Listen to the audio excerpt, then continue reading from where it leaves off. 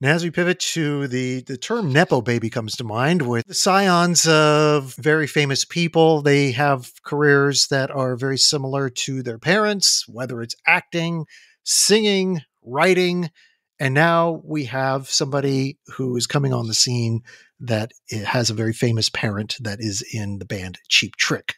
And who is this person? Robin Taylor Zander, whose dad is Robin Zander, lead singer of Cheap Trick. And I have no problem with Nepo babies in rock and roll. You know, when music is in your genes, like why not leverage your natural talents and also your industry connections? And so I think like to me, the epitome of this is Elliot Sumner, who is Sting's child and, goes non-binary. I think they're they, them. Elliot Sumner has two of like the most incredible solo records out there, really worth checking out. And then same thing with Elijah Hewson, who is Bono's son, is the lead singer of Inhaler, which has two also really amazing records. And so Cheap Trick is a band that keeps it in the family.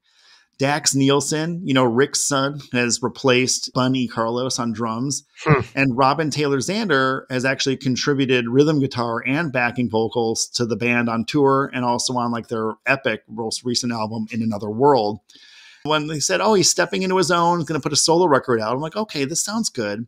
And then when the CD arrived, checked out the cover, like, yep, this is him, pop it in. And I thought they had either sent me the wrong CD or they pressed the wrong tracks onto the CD because, Robin Taylor Zander sings in a very feminine higher register. Yeah. Somewhere between George Harrison and Natalie Maines of the Chicks. And so I'm like, whoa, this is wild. And then I really loved it because, really good harmonies, really good production, and the songs really kind of clip, so it's a long album. But, it has a really good momentum to it. And one of our favorites that we talked about a few pods ago, Michaela Davis, who put out a really good solo record in August, she contributes backing vocals and harp.